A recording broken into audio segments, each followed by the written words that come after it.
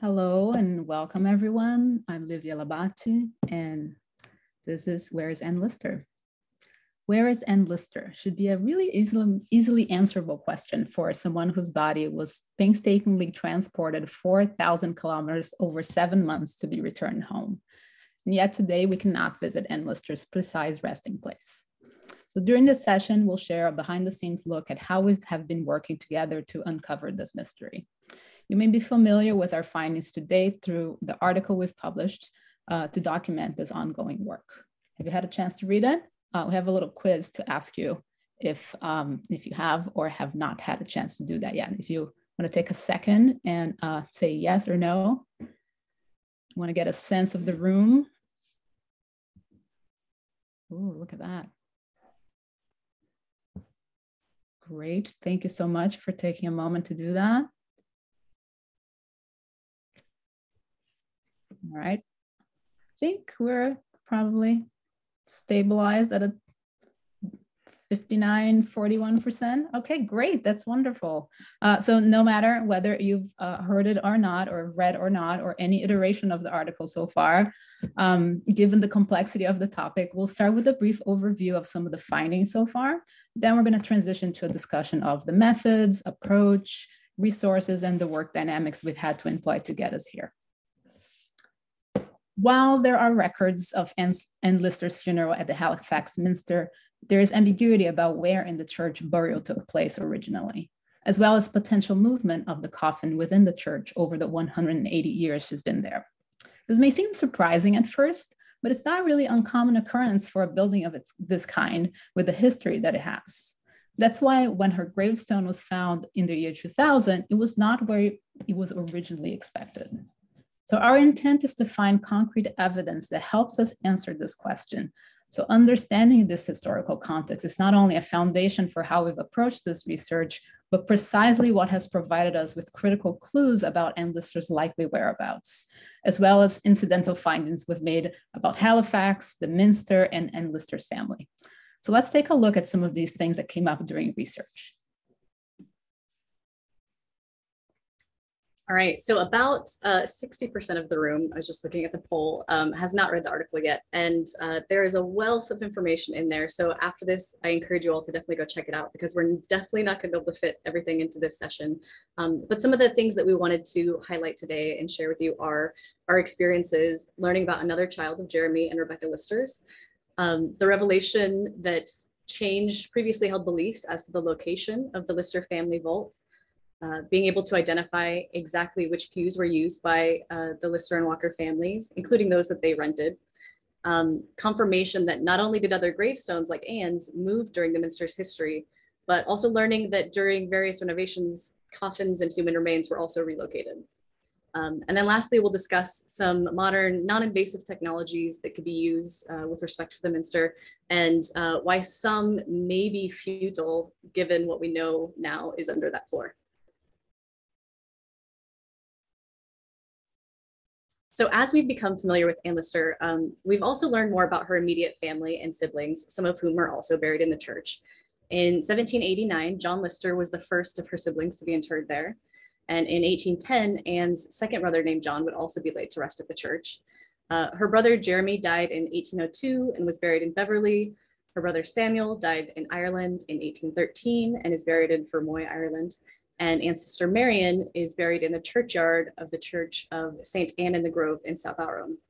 So, however, one of the things that we discovered on this journey was while looking through various parish records and James Lister's notes on the family pedigree, we also found a mention of a burial for another sibling of Anne's, an infant and another sister who was recorded as being buried at the Halifax Parish Church on the 7th of April, 1806, which was one of those unexpected but certainly interesting finds that we came across.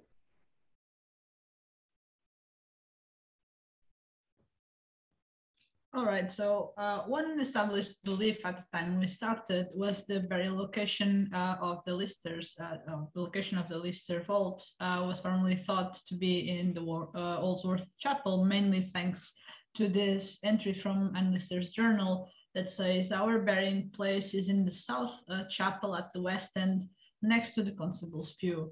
So at the time, as far as we knew, and apparently it was common, you could see a plan of the church, but apparently nobody had a plan with the pews marked. So the Old Swords Chapel is located at the south side of the church, marked in that diagram. There's that fantastic photo from Chantel's visit.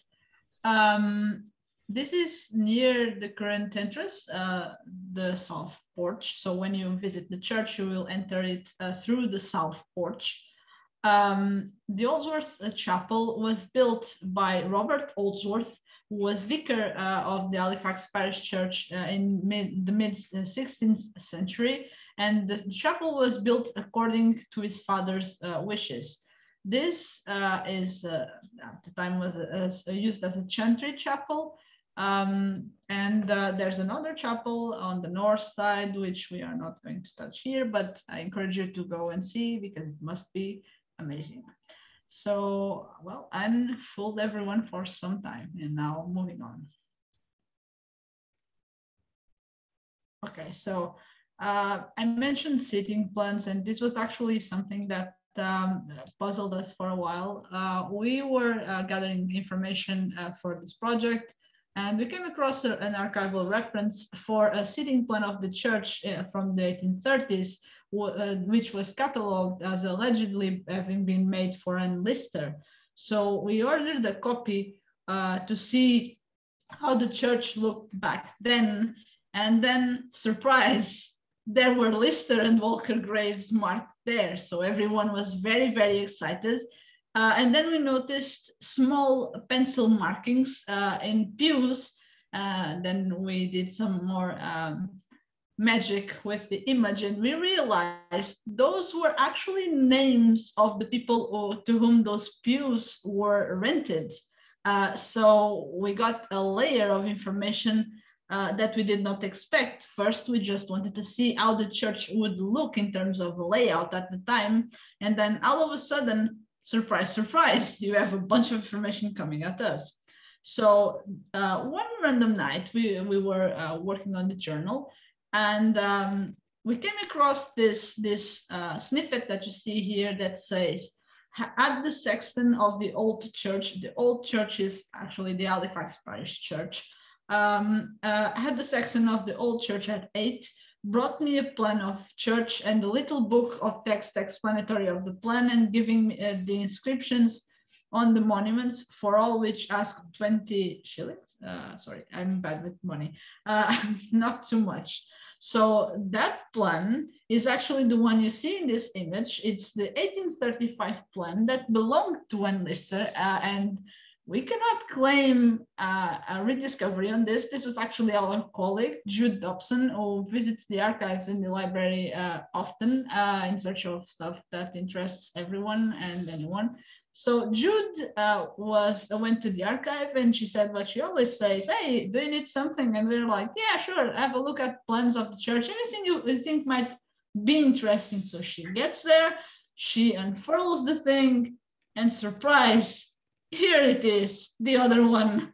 So the first one that we came across was from 1836, and the handwriting there is actually very similar to Anne Walker's, so we think it might be a copy made either by or for Anne Walker that she then annotated, but the original from the sexton is very likely this one because it matches what's on the journal. So this one confirmed what we already suspected, and they had some confirmation from the other plan, which is the location of the Lister vault that looks like that big L near the top left of the plan. So most of the pencil notes coincides in both plans, though some pew rentals appear to have changed from the notes on this plan that you see in the image and the other one that we came across before this one. So moving on.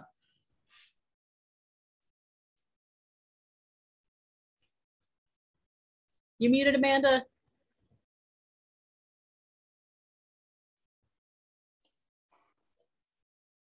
Sorry.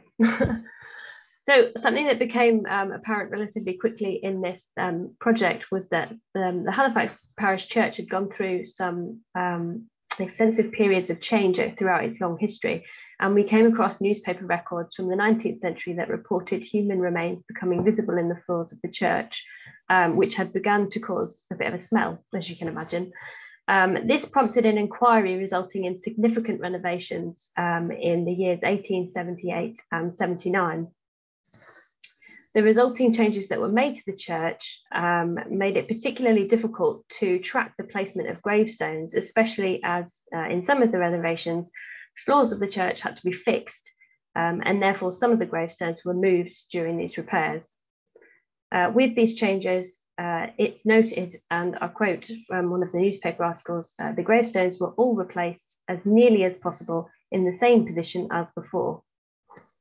But as some features like pews, memorials, galleries, and the organ were moved and removed in some cases, some of the stones travelled away from their original locations, and in some instances were even broken and discarded. This could then be the reason why Anne Lister's gravestone went missing for such a long period of time. Next slide. Okay, so at some point we started to realize that we would need to actually start listing options, and then I would actually go over this and annotate. But Livia, I don't have that option, so I'm going to ask you to follow me now. So first option that was the main one when we started was actually the Oldsworth Chapel on the south side of the church, which was where the Lister vault was thought to be. So that was the first thing that we started. This doesn't happen in a vacuum. So we started where everyone starts, and then we started to push against hypotheses and seeing how it holds in face of evidence. Another idea that was actually pioneered by local historian David Glover was the location at of the grave at the northwest corner of the church, which was near the location where the stone actually the fragments of the stone were found in 2000. Then we started to think about the Lister vault, and one of the things that actually pushed us towards a location in an aisle was Anne's description of the funeral of her father, because she is describing what happened when she attended the funeral. Livia, it's the big L on south side, you're near it in green. So yeah, above. Anyway, so when Jeremy Lister was buried, Anne Lister mentions that the vicar stood on a pew. So why would you stand on a pew if you have space to actually do your thing? So that's the first thing that made us wonder, maybe it's on an aisle and not necessarily in a place with room. And then when the plans showed up, we realized that actually we had been looking at it, and many people had been looking at that in a different way. In fact, some Lister stones are actually near this location on the church, which matches with what we knew from the renovations, in which the newspapers report that many of the stones were placed at or near their original location. So this was all verified by different elements from evidence, and well, it's very, very likely that this is actually it, and the plans corroborate that, so we don't really have any reason to doubt that, unless of course this is ongoing. So if any evidence comes to contradict us, that's fine, this is science. So another option was a grave near the Rokeby Chapel. There used to be an East Cross aisle there, and the plans include a Lister grave there. We don't know for sure who is buried there or why it was marked there. The plans don't include a pencil marking for that particular grave, so we don't know. We just know it exists there, or it existed, and that's it. Then there's a grave at the eastern end of the nave near the font marked in green in that diagram, which is what we usually call the LX grave. It's a curious place for a grave. It's on the west cross aisle, a place where you have space, but it's not uncommon because there are, the floor of the church is very, very likely littered with graves of all sorts of people and in all sorts of shapes and sizes. So another thing we thought about was the possibility of reusing a Walker grave, because the Walkers, after William Walker died in 1809, they started to be buried at Lightcliffe. So the Walker graves at the Halifax Parish Church would be unused since at least that date. So by the time Lister died, they could have reused some, but this is obviously just a theory because we don't like to discard options unless there is actual proof to say this is not such a great idea.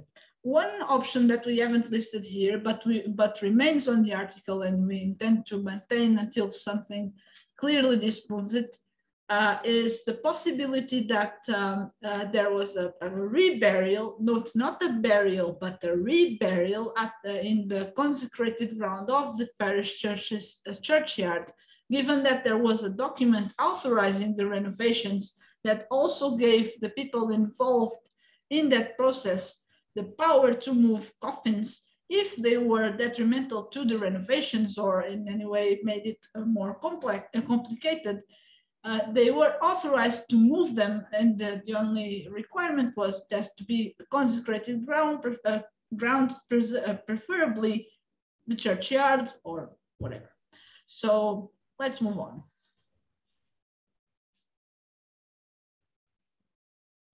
You're muted also, Chantal. Oh, I even reminded myself. Okay, so one of our last key findings was why we may never know her actual location. So this research took me back to my undergrad days in structural geology, doing all these various geotechnical work that I did at the time. So this was one of my favorite areas. As we mentioned earlier, so disrupting the church and its use in the wider community was not our goal with this research. But in order to be thorough, we did ask the question of how could we find her if we did get to rely on modern technology. And there is a lot of technology out there for these kinds of things. So I won't go into all the technical details here, but geotechnical surveys are used to locate things underground, such as graves, water pipes, anything underground, like it can be used. And it's used to do it non-invasively, right? So it gives you an idea what's underground before you start digging, or if you can't dig. And so this is used widely inside and outside of churches. But one of the key things to note about using this technology is that most of the technology is used to locate graves in general. So it's not looking for specific graves because they don't act as an X-ray. So for example, in the black and white image, you can see how graves appear in a scan, right? You see all those little bumps, and the tops of the coffins are identified with the white arrows. So you can see graves that are there, and you know there are graves there, but you can't determine whose coffin is in each that spot. So it could be anybody's, right? You just know there's a coffin there. So if she was inside, if she was in a grave or a graveyard or a church, where she was maybe the only grave or one of a few, then you can use GPR scans to find where those few graves existed in a specific area. So this is used a lot for unmarked graves and graveyards, right? Or when you're doing construction in a church and you're not sure where graves are under or how many there are, but you do that before you start. But again, it doesn't tell you the exact coffin and who owns that coffin. It just tells you that there are graves. So starting with that, once we learned more about UK burial laws, which that was fun reading through, and we learned that lead coffins, which of course are metal and are going to appear in these types of scans, had been buried inside the Minster from as early as the 14th century all the way up until 1861.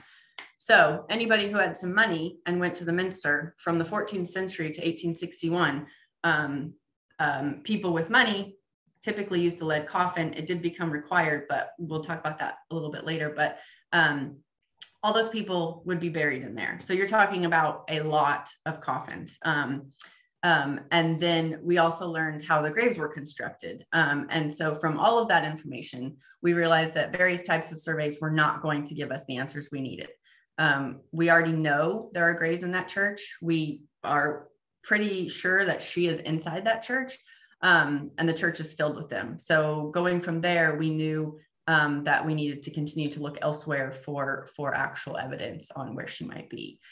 2 more points is that also when there's quite a few health hazards when dealing with exhuming bodies or exhuming graves and disinterment.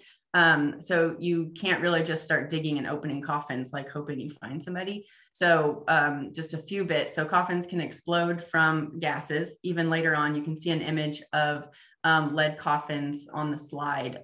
Those can actually pop open because they are airtight. So there are dangers there. They can still spread disease when they do start popping open or when you do open them. So because of all this, we realized at this stage we needed to continue looking, and that's what we did. So those are a few of the things that we've come across. So now let's move on to a little bit about how we work. So this group is distributed across 4 time zones within a 7-hour window, which means we mostly work asynchronously. And there's always someone up looking into something. So to support that, we have a Discord server that we use for rolling conversations and information sharing. And that's basically a never-ending chat room. As well, we employ the same tools that we use for other projects supported by Packed with Potential that you may already be familiar with. So that's mostly a shared Google Drive with documents and spreadsheets. And those help us catalog information, capture the developing story of what we find, and then elaborate questions that arise through that process.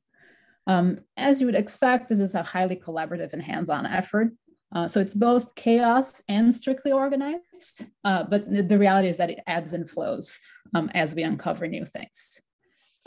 We also have ad hoc Zoom meetings to recap progress, strategize next steps, and just brainstorm hypotheses based on new information that we uncover. So these are sometimes scheduled for an hour and go on for 4. We are in a constant tug of war between our enthusiasm and drive to learn more and our availability and commitments. But it's being able to rely on the group to collectively make progress that allows this sort of emergent organic approach to fact finding to never really stop. Beyond that, like more philosophically, we know that both accepting as well as rejecting hypotheses requires an open mind. And that colors all our interactions, really. Evidence-based research is not dry and prescriptive. It's actually highly creative. So when you have concrete new evidence, it grounds the next questions for the next set of answers that you'll seek, which can only be satisfied by finding new evidence. So it's really a virtuous cycle, if you will. We talk a little bit about non-invasive and techniques, et cetera, because, consider the Minster as, it's a building that serves the community. So leaning on evidence of most likely positive locations, et cetera, is sort of where we focus our efforts so that we're not making assumptions. Like Chantal said, there's no scenario in which it even makes sense to just start looking for someone, like opening things up and looking for them in this sort of haphazard way. And sometimes in the research, there are dead ends, no pun intended, I guess, meaning we have to consider approaching the problem from a different angle than we started or seeking a different type of information. And it's really rarely a very linear process. So some of us are closer to the physical archives and other resources of information. So shout out again to Drew Dobson, who is an integral part of this team and spends most of her waking time at the library. We're super grateful. And overall, we make extensive use of online resources to draw the information, do research, and look for references. So let's walk through some of the specific resources we've used and how we've used them. It's really a diverse set of source materials from like a plethora of organizations and sources. So take it away, Chantal. Thanks. So of course, when we first started asking all of these questions, and there are so many, our first thought was to the archives. And so that is what we did. So we started searching for pretty much anything and everything related to Ann Lister in this time before and after. And of course, we even looked for things not related to Ann Lister, because you never know where you're going to find something. So, and we started getting a lot of information. So first, we realized just how much we were going to have. We started an archives order tracker, and we started keeping track of every single thing that we would find in an archives that we needed to put our hands on, and we needed to see, and we needed to transcribe. So we were tracking, you know, what we found, where we found, its importance and its priority, and how we were going to obtain it. Because remember, while we were doing this, this was all happening during the pandemic. Everything was closed. Of course, Jude, there were a few times when things did open and she was able to go to the library, which was perfect. But the archives were closed. We had to rely on communicating with archivists virtually. We had to order research time. And of course, when we came across something, the only way to put eyes on it is we had to order it. But the great thing is because most of these archives did stay open, we were able to continue our research through all this, which was so wonderful. So shout out to all the archives who did everything they could during this time to help people like us, especially Jenny. Thank you from the bottom of my heart, because you helped greatly in all of this. You know, as we were doing this with the archives, so it was fun placing an order that wasn't cataloged at the item level, right? So you just have like, oh, here's a bundle. So we'd order something, and then of course the excitement of like, oh gosh, what are we going to get? Let's start looking and transcribing, you know, because again, you just never know. So the main area for this is we wanted to look at any journals that may contain mentions of funerals for details on locations, customs, anything that could help us answer our research questions. So we needed to know how the funerals and burials occurred, so that we could know then where to look for even more information. Because remember, we were piecing together a story that only had a few pieces of information. You know, we made our searches very broad and all over, because as Sarah Rose pointed out the other day, you don't want to look for things to confirm your assumptions. You want to make sure you keep an open mind for any possibility. So that's what we did. And we searched far and wide. So correspondence was also really important in this research. We've seen in other areas, people mention funerals in letters to people they're corresponding with. So it would make sense that someone may have talked about Anne's funeral in the letter, right? So we started looking at possible connections there. We focused on acquaintances, friends, church correspondence during the time of Anne's death, as well as during the renovations. So there was a huge span of years where we were looking at correspondence. A fun thing that I did find in this was we ordered some Priestley correspondence, because, you know, it could be assumed that Mr. Priestley was informed of Anne's funeral, or he could have even attended it. But one of the orders included his entire book catalog that contained all the books he donated to the, I believe, Halifax Antiquarian Society. And I ended up like reading through it one evening, and it is several pages. So I didn't think I'd be reading something like that for fun, but here we are. But you never know what's important. So the archives were a huge help. Okay, so this is a huge enterprise. So aside from the correspondence and the journals, what exactly do you look at next? So, well, all sorts of things like funerary financial records, which provide additional context for stuff like who is the undertaker, which bills were paid for coffin furniture, patterns for funerals like the biscuits thing, or the mutes, the bearers, all that stuff. And we also used time to get lithographs of the church itself, because you want to see how the church changed over time. So being able to see the church in Anne's time is actually very, very valuable, because you can then compare with what is there today and see more or less what changed. So in that lithograph annotated that we have there, for example, if you look at it in yellow, there used to be a pulpit, a large pulpit there in the middle aisle next to a pillar, and today that pulpit doesn't exist. So the galleries on the north aisle used to be there too, and now there are no galleries there. So basically you get to travel back in time, and we did this for different materials to have an idea of what exactly might have changed, and then we carefully annotate exactly what changed so we can keep track of it. Okay, moving on.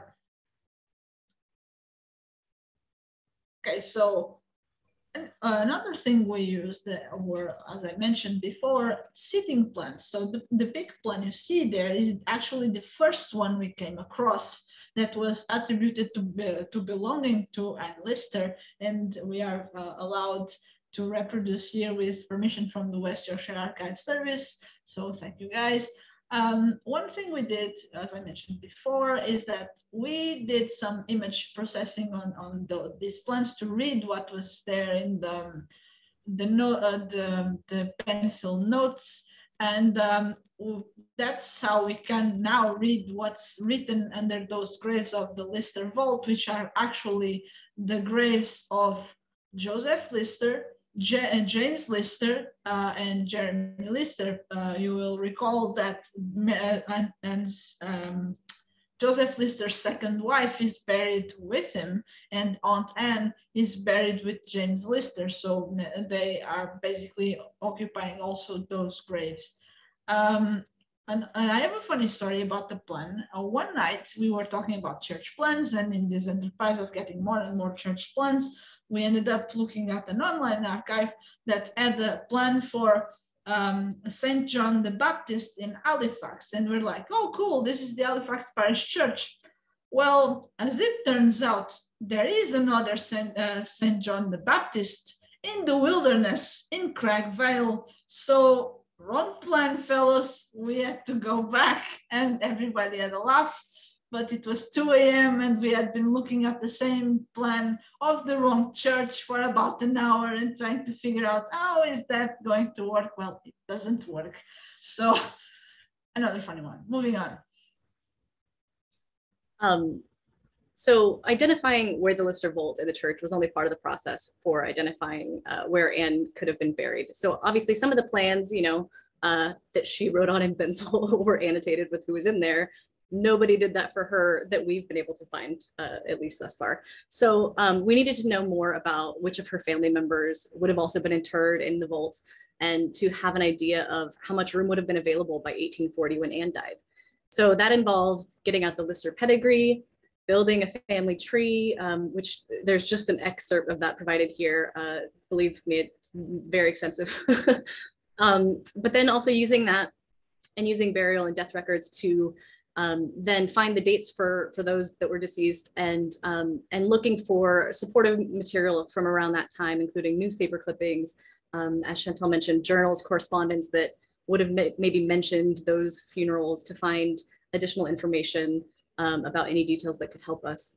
So to narrow down potential burial locations by process of elimination, we kind of started working backwards using family funerals that Anne herself attended and recorded in the journal, because of course, as we know, she's so thorough that she would of course be the most detailed firsthand witness that we could rely upon to find any of that kind of excruciating detail about funerals. So an example from 1836 that supported what Marlene was just saying, that we know Uncle James and Aunt Anne were buried in the same grave, is that Anne wrote in her journal, oh, I'm sorry, I'm skipping ahead of myself.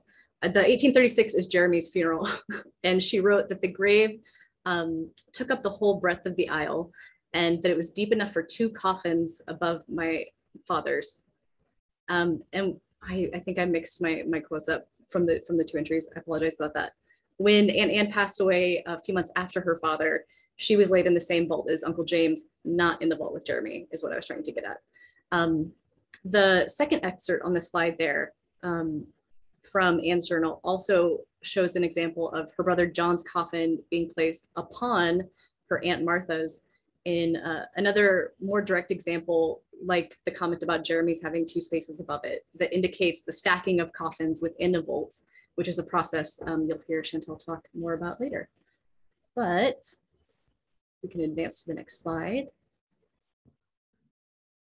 As you can imagine, this opened up another layer pardon the pun, of tracking that needed to be done.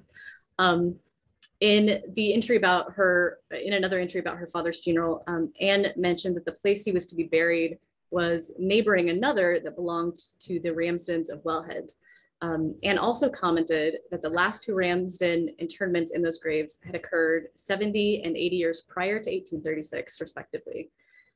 This kind of information was then able to be cross-referenced with other parish death and burial records, but another extremely valuable resource was a book by E.W. Crossley that Amanda spent a lot of time with, so I'll let her tell you more about that. Thanks, Steph. Yeah, I did certainly spend a lot of time with this book. So E.W. Crossley's book, The Monumental and Other Inscriptions in Halifax Parish Church, was published in 1909 and contains not only the work of Crossley himself, but that of E.J. Walker, C.J. Walker, and S.T. Reig, all of whom were local amateur historians and antiquarians with a special interest in documenting the monuments and tombstone inscriptions in the Halifax Parish Church. This was all done during the 19th century. And given the huge amount of information that's contained within this book, we decided to transcribe this book into a spreadsheet because we love spreadsheets. So we did this with a good purpose, not just because we love spreadsheets. We did this in order to understand the position of these inscriptions on the floor of the Halifax Parish Church. And you can see that lovely GIF there in this slide that shows you all the separate columns that we put them into, and then color coded them according to family name, which was very useful. This allowed us to visually see in the columns how these stones were laid out in the aisles, cross aisles, and the various areas within the church. This exercise highlighted and corroborated a number of things to us. Firstly, it confirmed that stones within the church were moved over the years. The various footnotes within Crossley's book refer to the stones that were previously seen in other parts of the church, but were now positioned elsewhere. Additionally, some of the footnotes say that only a portion of the stone is visible due to it being cut off. One example of a stone being moved is one that belonged to a Walker family, and it was recorded by Crossley as being in the east cross aisle, but the footnote in the book reads, "This stone was formerly in the south aisle of the chancel, which had been recorded in Walker's manuscript that Crossley had included in his book. The top part had been cut off." Secondly, it corroborated what Anne's journal entry of the 5th of April 1836 said, as you can see on the slide. The listers buried in the church who were related to Anne, because there were other listers buried in the church who were not related to the Lister family that we care about, are indeed located 2 stones there below alongside graves belonging to the Ramsdens of Wellhead. And if you have a look at the smaller image at the top next to that quote, you can see that the red graves that we have highlighted, or the red inscriptions we've highlighted, all belong to the listers, and next to them are the blue graves belonging to the Ramsdens of Wellhead. These graves were recorded by Crossley as being positioned in the south aisle of the church and not in the Holsworth Chapel, which had previously been thought to be the location of the Lister vault.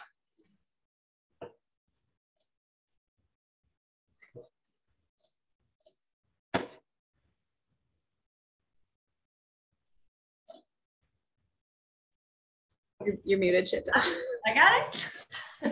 One of the other areas that we focused on, of course, we had to know the local history. And that included the funerary customs and burial practices at the time, right? So, and notice we've got some examples on the screen of sort of like the things that we were discovering with this. So with the funerary customs, right, we needed to, when we're thinking about what might be under that ground, and how they put coffins into the ground and what they did with all this, we needed to know what kind of coffin types were used. How were those coffins constructed? Because in this research, we were also able to connect to other references describing funerals, right? Of like, oh, okay, that makes sense with the construction of the graves. So as you'll notice in the picture on the left with the rectangular single grave, So there are several different types of graves and how they're constructed. So kind of like what we mentioned the vault earlier. So a vault is used for multiple, generally speaking, but Ann Lister explains in detail about how things were brick lined and describes how these actual graves look. So we did a lot of research, read a lot of articles on, like you see there, constructing the grave, competing burial ideas in 19th century England, to try and piece together these things. So you'll see there as a brick lined grave, they would brick line the grave so that it wouldn't collapse, and they'd nicely layer the coffins down in there. We also, with those grave constructions, there are also other burial practices that they do. They mention things about decorating it and it looks nice. So we had to go down that whole route to kind of piece together what these things looked like. And you'll notice in that quote there, owing to the weight or large size of the coffin, there was some difficulty in lowering it into the vault or grave bricked round. Another good example of not every single word is literal when Ann Lister's writing. So it's not necessarily a round grave, but it is bricked around. And she goes on to say it was requisite to move another flag in the aisle, and the service proceeded. So that is what you see as that brick lined grave. And that makes a difference, especially when we were looking at the technology side of things. If we're going to be looking underground, like, okay, so that's one of the things that are underground.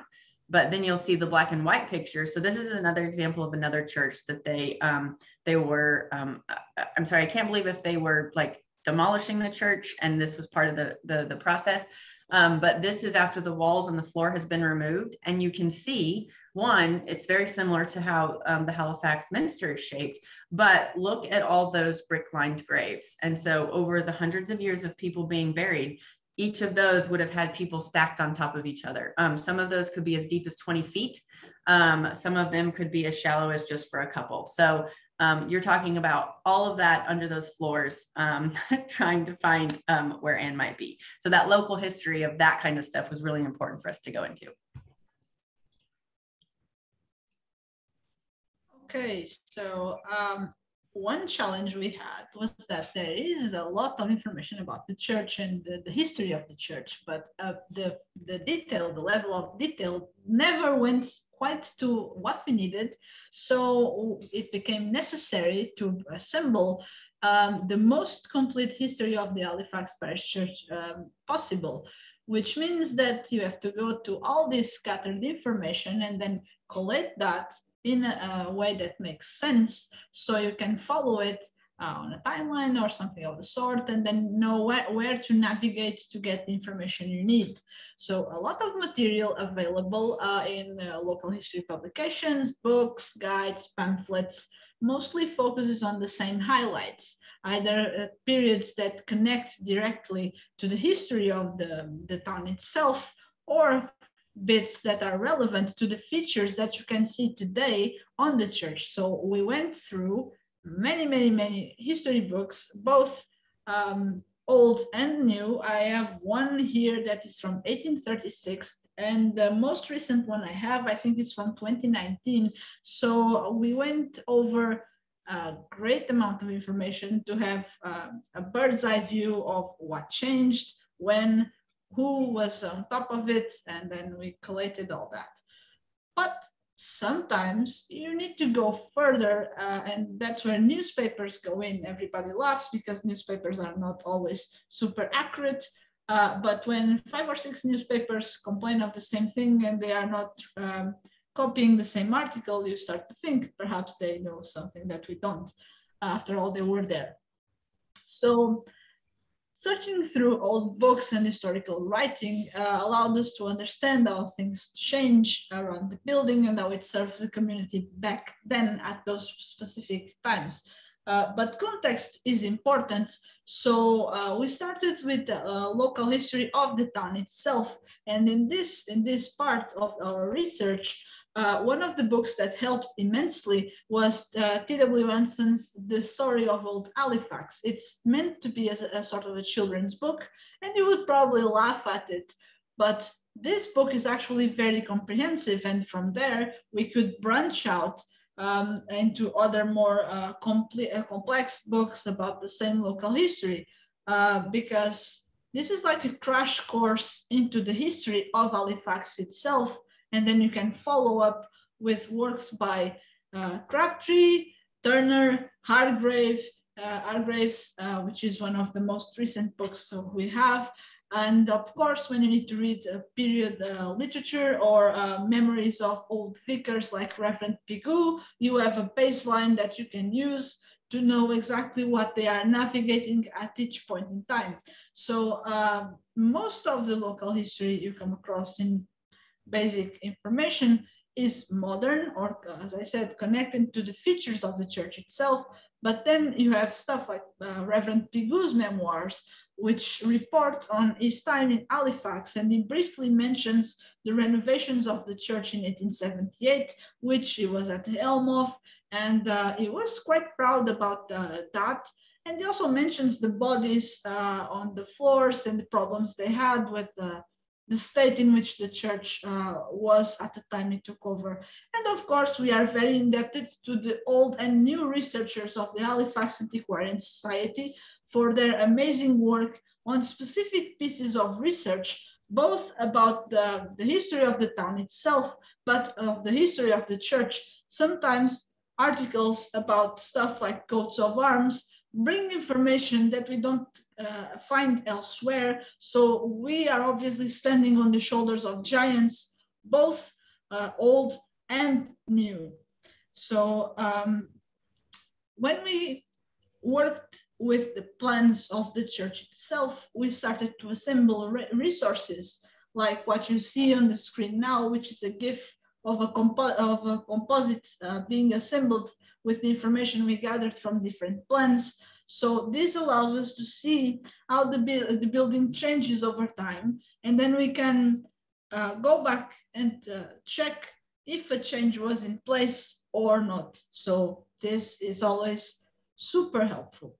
Now, moving on.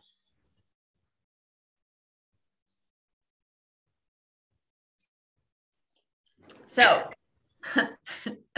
the academic research and references. So I swore after I finished school that I was not going to look at another academic article again, but Ann Lister brought them all flying back into my daily life. So we went through countless numbers of journals and reference articles and case studies for this.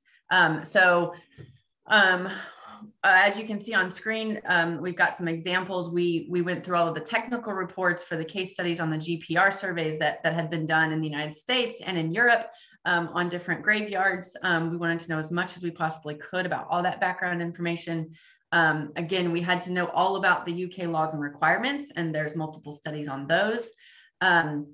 We also had to go into some photography expeditions where we were comparing old images and lithographs to newer images. There have been several different types of renovations in the Minster, and you can find various images and or videos of different portions of these. So taking those pictures, comparing them, collating them, seeing how those changed was another important piece of this. And then of course there are articles out there describing all this, but the academic journals and the references that we ended up reading was quite intensive, and it was a lot of fun to like say, oh my gosh, look what I just found in this journal article. So yeah, very important for this. And one more note, so we even went as far as to, when we first started looking into the potential technologies. So one of the things that you need to know, of course, is what the ground is like. So I even did some research into the types of soil in Halifax, the type, what was actually under the Minster construction-wise before graves were put in, to know how that could also affect any of these things that we were looking at. So this piece was a lot between all of us. All right. Well, at this point, you may be wondering what's next. And we can confidently say there is more to come. This has been an ongoing discovery process for quite some time. And last night I decided to check how long it had been since we started. And coincidentally, unpredictably, It was exactly 1 year ago today that we started this work. So we were all surprised by that as well. It was a question in our collective minds for a long time. So that's when we started to really dig in, I suppose. And while we could not have anticipated, we'll still be working on it a year in. Where is and Lister is a powerful question because it demands a precise answer. So we have been exploring some new information and seeking some supporting evidence for it, and we'll share more soon. So stay tuned for that, and we can take some questions now.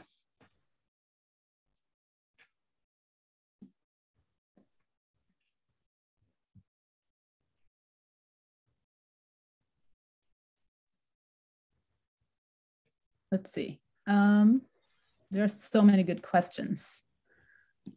Would anybody like to unmute and ask a question? I can take a look. 1 second. Actually, I'm going to stop sharing so I can see you all. I saw Lindsay had a good question earlier, or a whole block of questions. You want to unmute yourself and ask us one of those?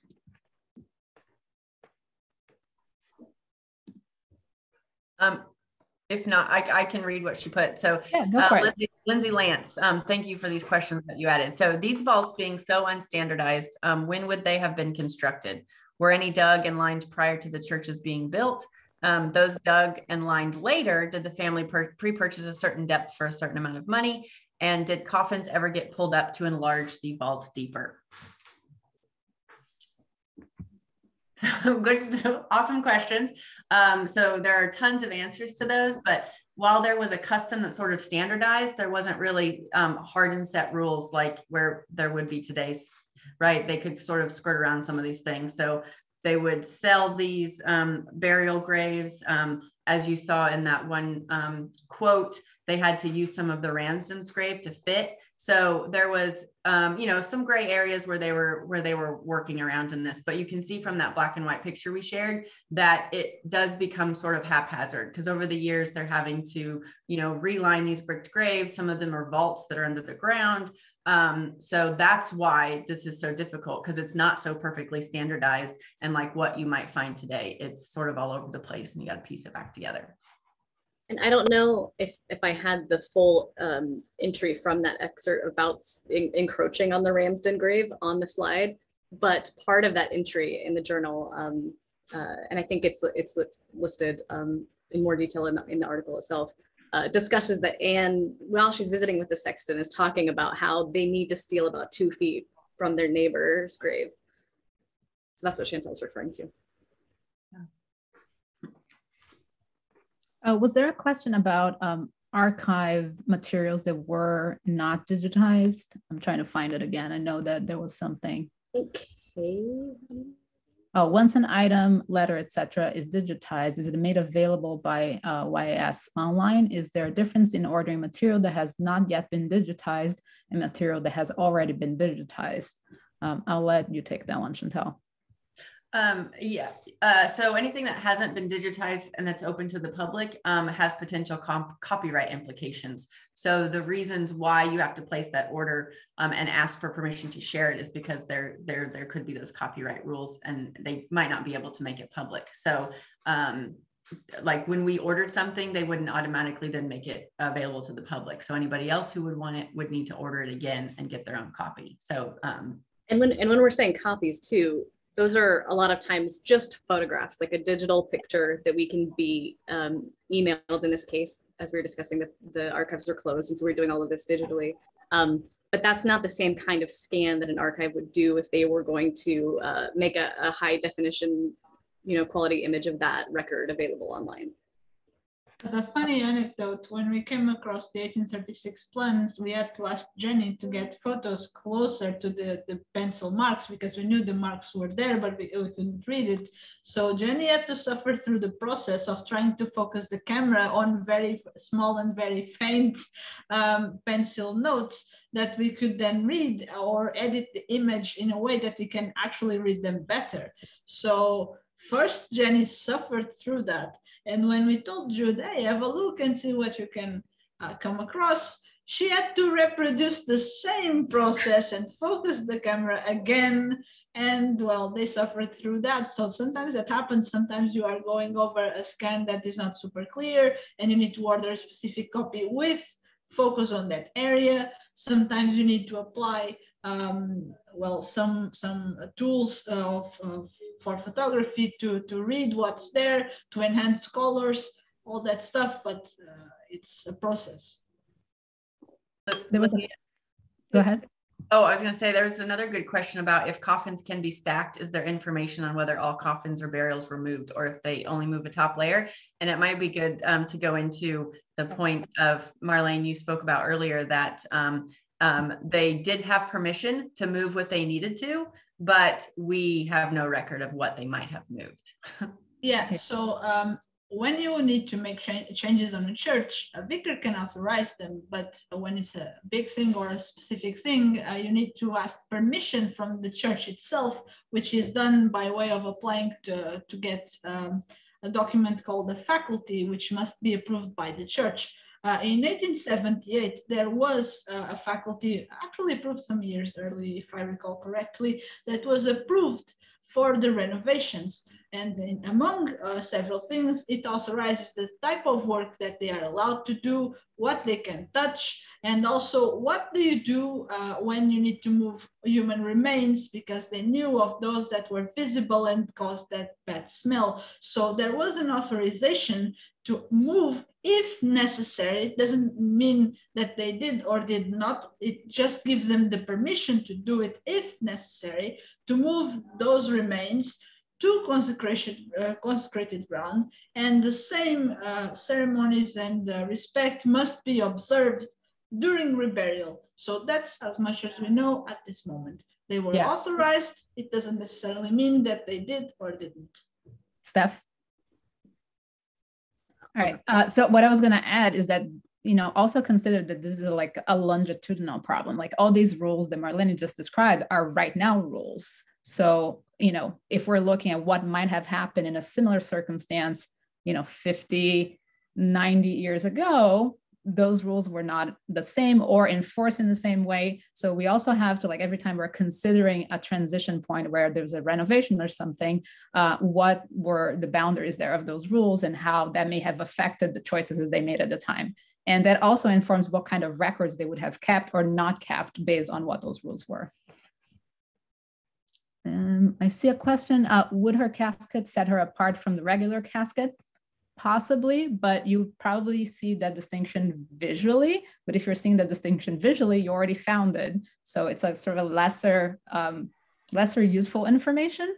But I don't know if anyone wanted to add anything to that. So that's actually one interesting question, because when we started, there was all sorts of information about the coffin and all that stuff. And then we decided to start with a simple baseline. What do we know for sure about this coffin? So what we knew for sure is that what's said in the newspaper. It was heavy, hard to move, and that's about it. And it was allegedly adorned with the coat of arms, and that's it. Nothing about materials, nothing about layers, because coffins can have layers. Nothing more than that. So the lead coffin thing is actually a very safe bet, because that's the law. You can't bury people inside the church at that time without a lead coffin. That is a fairly safe thing. But when you start to think about what you actually know or don't know, things start to get tricky. And then when you consider how the other coffins in the church would look like, or the sizes, and for example, when Jeremy Lister was buried, his coffin barely made the space of the south aisle, but James Lister only uses about half of that. And then Lister says the coffin was big. So you can't just look at the floor as it is and say, oh, maybe this is the size. No, you can't say that. Even with the GPR scan, you know there's a disturbance, but you don't know more. You don't know who is there. You don't know exactly what is causing the disturbance. So the best way to know is to dig, but the building is in use, and we do not advocate disturbing a building that is used and useful for the community for such a futile reason. So there is that respect that comes with this work. All right, we are going over, so I'm going to take the last question from Veronica Lesnakova. All of you have full-time jobs, right? When do you have time to do all of this in-depth research? Amanda, would you like to comment on? Yeah. I really don't know. Somehow we have managed to shoehorn this into everything else that we do, but it helps that we do cover, you know, quite a few time zones. So like Liv said at the start of this session, there's always somebody working on something, which is useful, but that means that, you know, you wake up in my time zone with like 200 messages to catch up on. So that takes the first like half an hour of the day. But no, it's a collective. Everything is shared. Everything does what they can manage, and you know, every contribution is valid. So yeah, we just do what we can.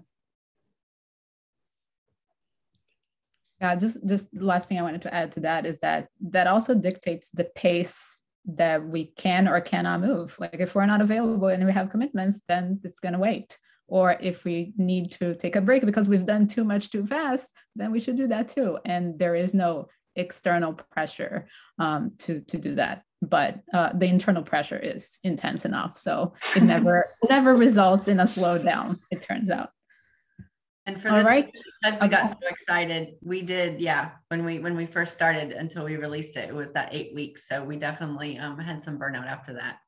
Yeah, the first 8 weeks were a little too intense, but we're finding a better pace over time. But yeah. Then the plans hit, and then you have to go another week or two, rushing everything. Did I understand you correctly that one of your theories is that she's buried in the Walker family area because Anne would have arranged the burial? Anne Walker would have arranged the burial. Did I understand that correctly as one of your theories or not?